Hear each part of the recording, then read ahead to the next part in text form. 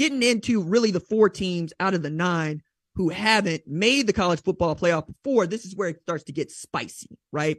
Because to finish this out, we had Tennessee, LSU, USC, Clemson, North Carolina. Of those 9 teams that I had mentioned, 4 of them have never made the playoff, right? So the first one to mention for me, and this is going to go backward and forward so I can land on the point that I want to raise at the end of this, is North Carolina.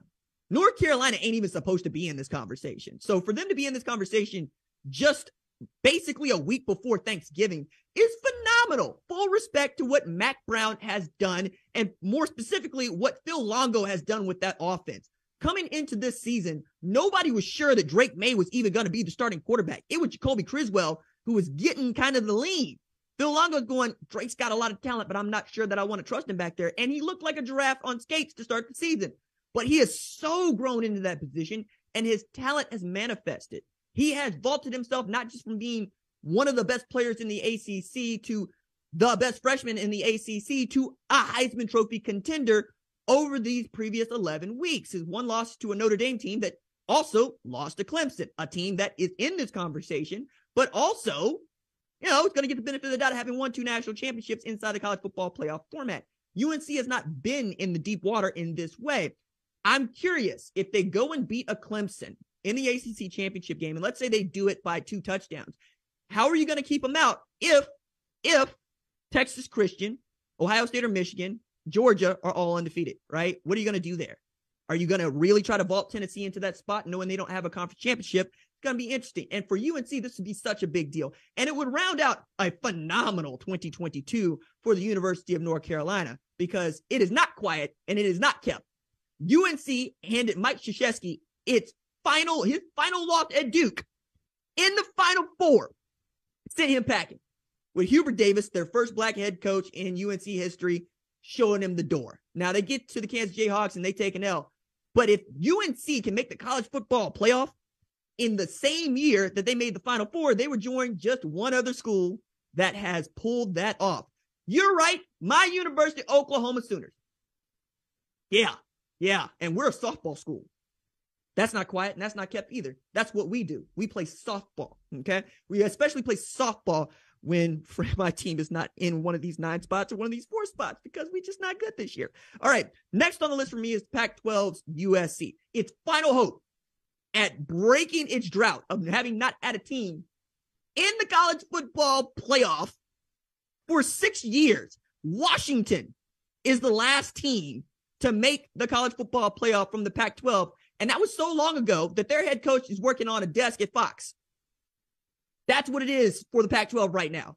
Y'all are so good at eliminating each other that we have replaced Clemsoning on this show with Oregoning, because that's just what it is. Now, UCLA took a loss to Arizona in a really competitive game that I think people are dunking on Arizona because they've been bad the last few years. But if you stayed up until 1, 2 a.m. local like I did to watch the game, you'd see that that's a different Arizona team than the ones that you've seen in years past. And they absolutely gave UCLA the business. UCLA also got some really great wins on its resume. Washington, the team that beat Oregon, and Utah, the team that damn near was still in this conversation, but lost or got that win against USC, the team that we expect to make the Pac-12, the college football playoff if they make the Pac-12 championship game and win. You got to beat UCLA this weekend. You have to beat Notre Dame the next, and then you can't lose in the Pac-12 championship. And then you have to hope that one of these teams, that is Tennessee, Texas Christian, Ohio State, Michigan, Georgia, not only take an L, but just kind of don't look good, especially in the case of Tennessee. We're still talking about them because, frankly, they deserve to be talked about. That's the 3rd team of these 4 that has not made the college football playoff. And I think it would be phenomenal for them to get there, because they get to experience what Oklahoma experiences. Yeah, we feel good about getting to the playoff with 1 loss. We have a dynamic offense. We can absolutely score on everybody not named Georgia. But then Georgia shows up and they drop a hammer on your head. Now, the issue I have with this is Oklahoma normally had to wait until the college football playoff to get hammered by the likes of Clemson, Georgia, LSU, and Alabama. Good God, man. And each year, those are really good damn football teams. Now, Tennessee already got beat down by Georgia. And I, for one, don't want to see them play another road game against Georgia. But it's there. And we're going to talk about why that is significant. But look, Tennessee hadn't been good, like good, since the 20th century, right? 25 years ago, they were good. And even in those 25 years, you had Ahman Green showing up to your door to show Peyton Manning what's really good, because that Nebraska team was absolutely tearing you apart. And then T. Martin and whatnot, so forth, so on. And then Phil Fulmer said the Vols are back, and they absolutely were not. We got Derek Dooley on stools. We got Lane Kiffin getting run out on a rail. We got Butch Jones talking about Eric Stryker show some class. All of that transpired. And what did Tennessee have to get into the playoff? But the last Oklahoma quarterback to win a national championship, and an Oklahoma alumnus leading its program. Also, I'm going to point this out because I pointed this out in the Saturday Live show. I'm going to point it out again for you. Tennessee, you're welcome. From us Oklahoma fans, this is your Christmas present. Oklahoma lost 5 conference games in a season for the first time since 1998. You know what happened the last time Oklahoma lost 5 conference games in one season? Tennessee won the national championship. So apparently the College Football Playoff Selection Committee watches the #1 college football show, not unlike yourself. All right.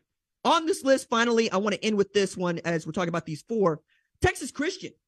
My goodness, what it would be for the Texas Christian Horned Frogs to walk into the college football playoff strutting. I don't give a damn if they are going to go up against Georgia that might hand them their head. Look, take it back to 2014. Okay? We had 3 teams that absolutely, positively deserved to be playing in the college football playoff, but you could only have one. One of them was Ohio State, goes on to win the national championship and make the committee look very, very good. One is Baylor, who was stopping a mud hole in almost everybody they played and walking it dry, and the other was Texas Christian. Now, this is interesting because Texas Christian joined the conference just 3 years prior, 2012, and was bad in 2013 and was awesome in 2014. Stopped a mud hole in Iowa State and walked it dry. And the College Football Playoff Selection Committee thumbed its nose at the small Christian university in Texas for the very large state university in Ohio. Now, in Ohio State's defense, they had been monsters for the 2 years prior, and Texas Christian had not, right? They ran the table in 2012 undefeated and did not get to play for a national championship when they're probably the team to beat Alabama and not Notre Dame. Sorry, producer Tyler. But they had a bowl ban. And then in 2013, they're very good again. 2014, yeah, you lose to Va Tech, but you've been running the table ever since. They get to the playoff and they take care of business, all right? Since then, though, many of us have asked the question, what happens if Texas Christian is in an expanded playoff or even gets into that 4th spot? And now Texas Christian is in a position to get in there, whether the College Football Playoff Committee likes it or not, because they satisfied the top line criteria. Are you a Power 5 team? Only one non-Power 5 team has made the playoff. Did you run the table? And did you win your conference championship? Because those are all more or less data points, save the are you a Power 5 team, but you get what I'm saying. They're about brands, just like you're about brands. If I show you 2 boxes of Kleenex, you're probably going to pick the one that says Kleenex and not the one that says great value, because that's just how you roll, right? Now, I also think it's fascinating because Gary Patterson is who is synonymous with Texas Christian football. And how could he not be? He is the reason we talk about them. They have been great for 20 years because of him. Stepped down last year and then took a job at the place that he absolutely destroyed. Loved destroying the University of Texas. They still got the statue out in front of TCU because that's how they roll. They're going to be the bigger people, quite literally, because they got the bigger statue. You get what I'm saying? But they went and whooped up on Texas, and they did it in a way in which I've said you have to do to win championships. You got to have a defense. In this day and age of college football, everybody can score. And Sonny Dykes is one of those dudes that wants to throw the football. He want to run it up. He's an air raid guy. He hired Garrett Riley, Lincoln Riley's little brother, who runs a pro raid, not unlike Lincoln Riley runs. And frankly, they look a lot similar. I mean, they're literal brothers, right? But Joe Gillespie on the other side has made them into the contender that they are.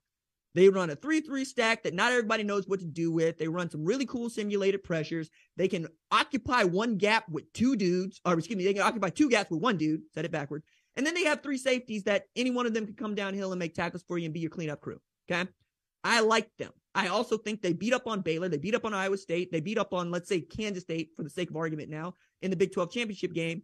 And then they get to thumb their nose at the CFP as TCU. It's late. I'm sorry.